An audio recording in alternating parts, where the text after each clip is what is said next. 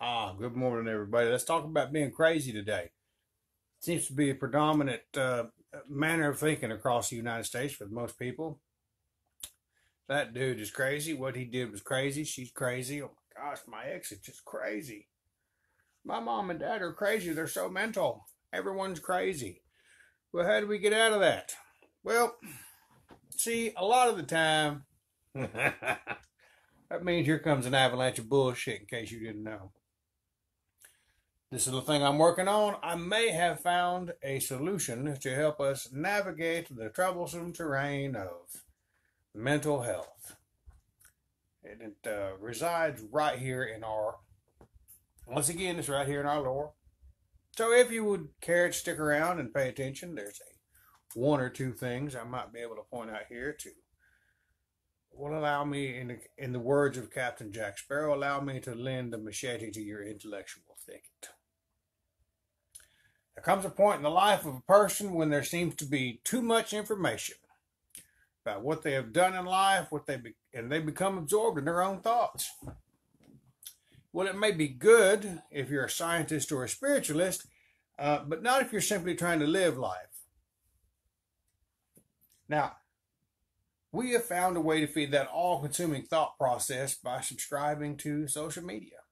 And we get wrapped up in our own thoughts. We get on social media and we'll find people across the world that feel and think the same way we do. All of a sudden, we're right. We're okay. We don't need to change anything. Right. It's a platform which keeps our minds operating in that same mode of thought, all about ourselves.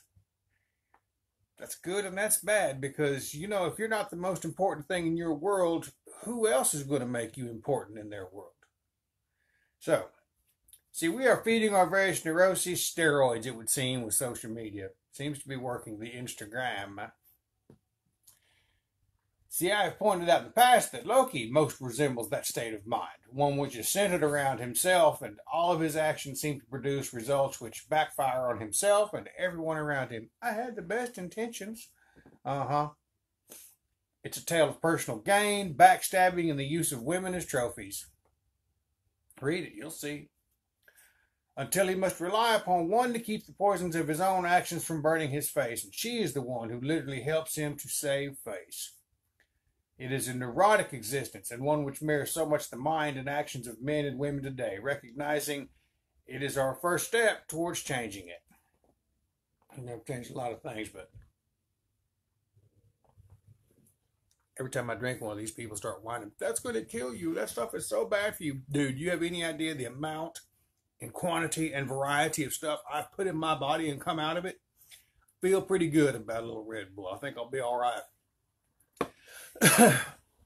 On any given day, therapists will sit down with all kinds of people and try to start serious work on helping these folk to unlearn some behaviors that they have learned.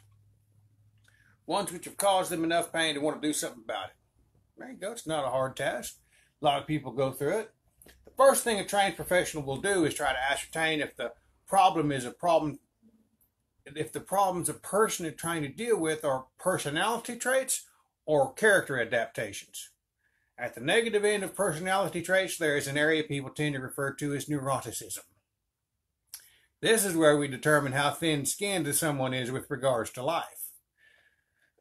It's becoming thinner with these snowflakes of today. Are they a worrier? Does their anger tend to flash? Are they consistently down in the dumps and often overreact? Does stress eat their lunch, so to speak? See, a person like that is a good, promising bet for a professional. The professional will have some success along with the individual. Those are the types of issues in life people can find a way out of relatively easy. They will be they'll be the first to make use of the meme, so to speak. And they probably made the meme as they've gone through all this and come out the other side. You see them all the time. And it's not a bad thing. It's a good thing. It shows growth. It shows somebody's doing something to try to be something better. I'm all for it. These are the shortcomings in handling life most easily recognized and addressed by faith. It says it right here, and I have them all. The witless man is awake all night thinking of many things, careworn to see when the morning comes and his woe is just as it was. Hell yeah, it is. Yeah, he's tired to boot. These people given enough support or desire to make a change, have what it takes to make use of the various stanzas compiled in the Hava to better their life, or any other religion for that matter. I don't care if they're using whatever other holy book they decide to take a look at. There's something in there to give them example to move forward. Virtue, see, they have what it takes to utilize things like the 9 noble virtues as tools to make their lives better. They can overcome their maladaptive patterns to enjoy a much better life. Character traits, on the other hand, are descriptions of the way in which people adapt to specific situations, including their environment. These are fear-based, maladaptive coping strategies, and we may or may not be aware we are even doing them. But the end result is that they are separating us from our long-term goals. See, they have what it takes to overcome, they too have what it takes to overcome these patterns of overt behavior if given sufficient incentive. Their actions are behaviors designed to remedy stress and create some kind of security in their personal arena. I'll give you 2 guesses of what 2 types of people have to deal with that the most. They may well include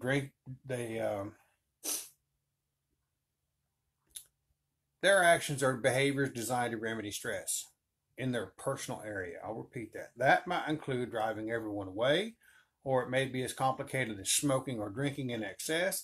In the short term, yeah, it's going to happen with some people. College parties, bars, even New Year's Eve. But the long-term damage is catastrophic, to say the least. It's life-ending, to say the least. The smoking, the drinking, the drugs, all that stuff, pushing people away.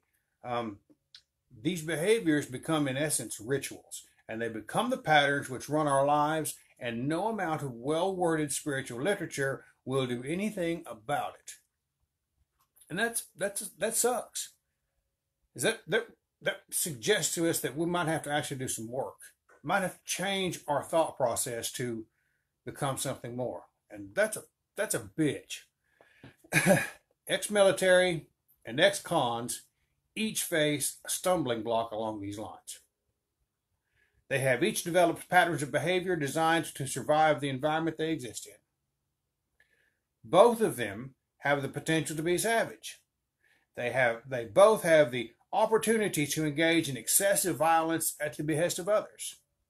They make observations, they formulate ideas which they believe will result in the safety of their being. And just like the fish which makes observations about life, just like the fish which makes observations and lives its life comfortably in his bowl. But see, now they're no longer in their bowl. Now they're like a fish out of water. They become confused and disoriented and sometimes downright angry that those rules they lived by no longer work. No one's immune to this experience by varying degrees. When men and women get divorced, they also deal with a similar set of emotions. When people lose a loved family member, the rules of their life also change. There is a period of grief, which is accurately diagrammed. All of these are patterns in life. They're all well documented. Professionals make a good living out of helping people through these difficult times. How has science upended faith in dealing with the most basic problems of the heart? By convincing us that the problems reside within our minds. It's all what you're thinking. There are many pills available which will change the thoughts of a person, soften the blow, so to speak, perhaps so much that the therapy will help you work through these painful times of uncertainty and transition. What we must ask ourselves at this crossroads is, will this faith, also true, help us navigate those same issues? Will it be a benefit to its adherents? Can we find the same type of powerful analogies in our lore concerning the mental and emotional health people are in need of? In some respects, I have addressed this in Eager's Feast, where I outline how the assembled host may well represent our assembled thoughts, ideas, and emotions, which help to outline our thinking processes as well as our minds. Well, I won't go into a great depth about the book here. The concept is an impressive one. Hell yeah, it is, because I wrote it. When all of the gods and goddesses take their seats in the medium of water to brew a mead in a cauldron of cosmic proportions, I make the suggestion that this is a representation of our minds. Not the brain per se, but the overall idea of our mind. When we get our thinking processes in order and create a mindset where the Aesir and Aesir, all of the good representations of all the good aspects of love, of kindness, of friendship, of solidarity, of loyalty, of integrity, all get together in our mind to help us become something better. Represented as the Aesir and the Aesir, all it takes is one bad egg to screw it all up. One bad negative thought. And just like our own thinking, we might be enjoying a wonderful day full of joyous happenstance and love, and out of the blue, unbidden and unwelcome, the training we have all undergone as children will usher in that one negative thought. Do I deserve this? When will the other shoe drop? What's the catch? This is too good to be true.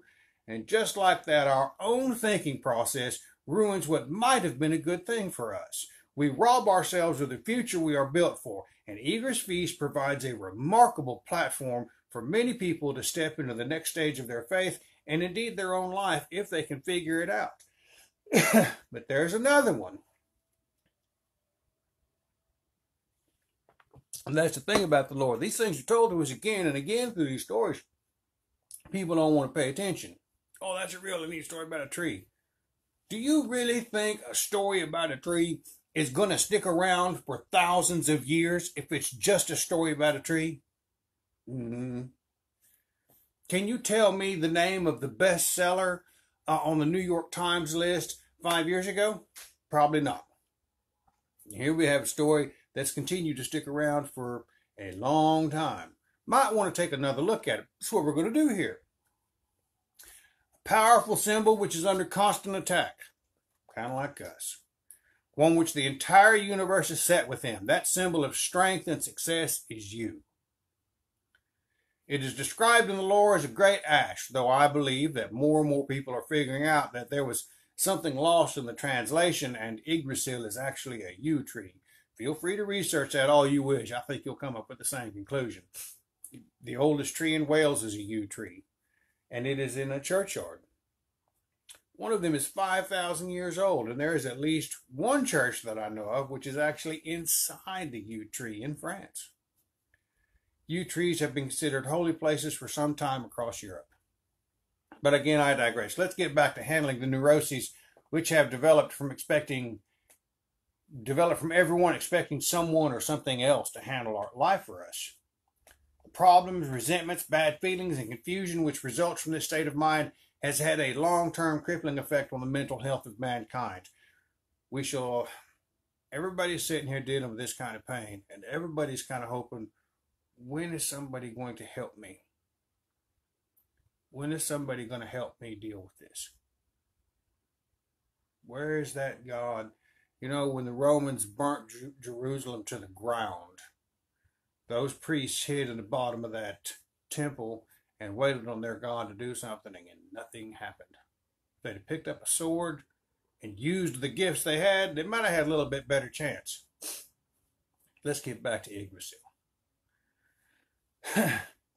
Where's the chief holy place? That is the ash of Yggdrasil. So the chief holy place, the ash of Yggdrasil, if we think about Eager's Feast and the gathering place of our own mind of the gods, now this is the chief holy place, all of a sudden becomes us. It's no accident that one of them's name is Ve, and our holy places are all named Ve.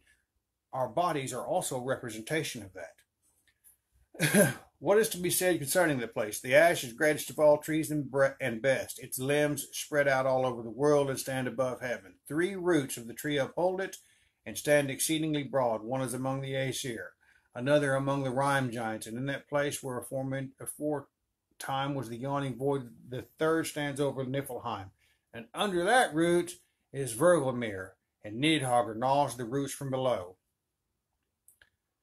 But under that root which turns upward the Rime giants is Mimir's well, wherein wisdom and understanding are stored, and he is called Mimir. Why would wisdom be stored with those passionate and base beings, the giants? It's a pickle. And he is called Mimir, who keeps the well. He is full of ancient lore, since he drinks of the well from the Gallarhorn. Thither came Allfather, and craved one drink of the well. So on and so forth. He gave it up, poked out an eye, The third root of the ash stands in heaven, and under that root is the well which is very holy. That is called the well of Urder, where the gods hold their tribunal each day. The Aesir ride thither up over Bifrost past judgment. Very basic outline. You got a tree at 3 roots. They all support one aspect of the tree.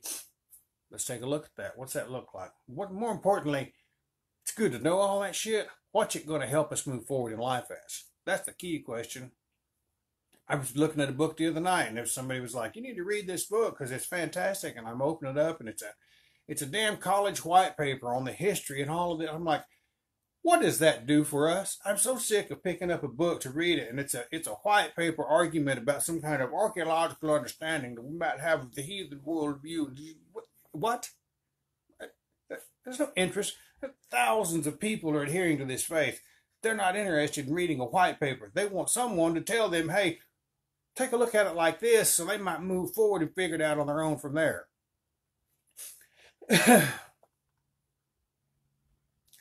We also have a structure with 3 very important components. Each root terminates in a location that corresponds with one of the 3 important aspects of our being. One is among the Aesir with its corresponding well Urd. It is an exceptionally holy place, and for our purposes, this represents the mind, the literal crown of our existence. The second root of the tree terminates with the giants, and I have long contended that the giants, from which the gods originate, represent beings who act upon their impulses to satisfy base needs. They're symbolic of the powerful heart, the passionate arguments, the ego-driven behaviors. That root has the most famous well, Mimer's well, and it contains wisdom beyond comprehension. So valuable it is that Odin sacrificed an eye to understand what amounts to the limbic resonance of everyone. Those are the calculations which would allow a being to know the future by understanding how people are going to act and react. He sacrificed an eye to know these things, and there's an argument to be made that Heimdall sacrificed an ear to see all these things. The Gjallarhorn means yelling horn, an instrument much like the one people would hold to their ears in the olden days. It also resides in the Mimer's well, along with Odin's eye. One eye, one ear, and the supernatural structure containing laguz for the universe. Interesting dynamic there. What is limbic resonance? Limbic resonance is the capacity to share deep emotional states. These states include the dopamine circuit promoted feelings of empathic harmony, and the norepinephrine circuit originated emotional states of fear, anxiety, and anger. Why, if you could understand that about everyone, you might really understand how people are going to do things. That's the Wikipedia definition. I assure you that if you understand that about people, you can accurately predict any number of scenarios concerning any individual. Law enforcement calls it profiling. It is such a precise state that they use it to determine everything from marketing, store layouts, sales, voter patterns, so on and so forth. There are entire university programs for learning such things. Now, the third root is confusing, primarily because it is in Niflheim. Under this root lays the literal fountain of all waters, Vrogelmir. This root represents the body, literally the material, the actual components of the structure that houses the heart and mind, what has composted to provide essential nutrients for the cycle of life. When all 3 of them are combined, we have a powerful reminder of what Odin, Vili, and Ve created to begin with. A tree which has been shaped to support a universe. Our nervous system resembles in many aspects that of a root system supporting a crown, and every single person is responsible for their own universe. They are responsible for the thoughts they think, the feelings they feel, and the material they use to build their bodies. The creatures which inhabit this tree are reminiscent of the situations we must deal with every single day, and it is pointed out as simply as it can be. At the bottom of the tree, there lies a dragon, Nidhogg, one who gnaws the root of the tree incessantly, along with a literal sea of serpents who are numbered beyond count. At the top there is an eagle with a far-seeing hawk on his nose, and there's a squirrel which runs back and forth relaying messages to irritate the dragon and the eagle. What's up, Sammy? The eagle and the hawk are looking forward. That's what we're supposed to be doing, isn't it? Those high-minded thoughts we all appreciate when observing some great sight in the world, or maybe the next world, or perhaps even those dreams and memories which bring a smile to our face and warm our hearts. The hawk views it from a different angle, providing additional input, reminding us not to take our eye off the prize, constantly in our face to keep us focused in the right direction. The dragon is that aspect of ourselves which establishes dis-ease, gnawing down on those concepts which undermine our very being, the ideas which cripple our ability to become what we can become. Those serpents are any one of a multitude of poisonous thoughts we have been programmed to bring into our thinking process the moment we find ourselves in strange new territory. Those thoughts of doom and gloom appear when we find ourselves living in a manner not congruent with the manner in which we were raised, and it does so on both sides of the coin. If we regress and actively deny all the instruction we have been given in our growing up to become the rebel, the outlaw in a society, we feel these serpents. Those serpents eat at us every time we lay our heads down to get some rest. Shouldn't have done that. I shouldn't have done that. They and the dragon gnaw at the foundation of our being. In a painful twist of reality, those negative thoughts only further serve to ensure that our future will be a bleak one indeed. And to change your future, change your mind. The other side of the coin is when you move past the spiritual development of the environment you grew in, like many of us, or if you change it altogether. It can be very tough to identify and rid oneself, or at the very least, properly put the thoughts into the perspective they deserve. It is in both of these arenas where we find great difficulty in developing beyond our current state of affairs. No one believes it is possible, do they?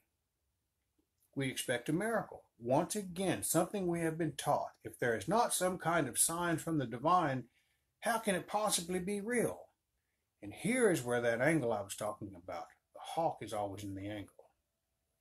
Our minds and the direct connection to the divine they possess offer us the miraculous possibility to be rid of these thoughts, our own thoughts, which are paralyzing our ability to live well in this world. Once we shed or sacrifice our ego so that we might learn the runes and the songs of our ancestors. In case no one has noticed, this is exactly what we are doing in the faith of Also True. You can't tell me that no one that jumps into this with both feet doesn't feel like he has to eat a little crow every time somebody says, well, what do you believe in? Well, I believe in faith in the old gods, and somebody snickers at him. There's a death of a little bit of an ego in that, force feeding of humble pie. A lot of people like to deny it. Now, it's becoming more and more comfortable to say, I'm also true. People look at you, and usually they're scared. But we're shedding a little bit of our ego there, forcefully. It's being done. It's being whittled away so we might become something more. We have found ourselves at a place in life where we may not be as important as we always thought we were. And in that quiet moment, we remember the songs, the love, the words of encouragement from family members long since passed, and we're learning the runes, aren't we? The process is such an integral part of Also True that the ceremony of Sumbel is a foundational aspect of our ceremonial life. It is a formula. The first round is to a god or goddess we are feeling connected to. The second round is about one of our ancestors that helped make us great. The third round, and because of the association with the first and the second, is what we are becoming today. All of this should be having the effect of pulling us out of our own thoughts to show us a new path, a new freedom, and a new life. One we can address with the power of a positive thinking process. Thinking along the lines of what the Aesir and the Vanir represent. This is the kind of thinking which an eagle perched high in a tree might most appreciate as it watches the sunrise on a beautiful day, or watch the sunset on a far horizon, a horizon which has tremendous potential for us all. The squirrel Ratatosk in this day and age might as well be on steroids. It is carrying those doubts you were taught to believe all your life to the crown of your being, telling you, no, you can't. Just like in Mega Mind, you got them posters everywhere. No, you can't. I love that damn thing. It gets run off by the hawk or the eagle, heads down the trunk to the dragon to tease him a little bit and back up, back and forth. Who knows if he even understands the damage he is causing to the tree? Who knows if he cares? but his actions are as automatic as the tug of war in your own thought process between victim and ego. Good thoughts and negative thoughts, picking his way along the tree the same way he has done for years because this is the path he knows, like the back of his hand. And so do your own thoughts. And in a perverse act of evolution, there is a biochemical response to any and all of these thoughts. Your body doesn't know what your mind is, that what your mind is thinking isn't really happening. It will flood the body with chemicals necessary to handle whatever situation you are remembering or anticipating. Carry those painful memories and remember them 20 times a day, every day for 5, 10, or 30 years, and it will have a negative effect on your body. We begin to give ourselves diseases. Ratatosk is the unending cycle of thinking we do in accordance with the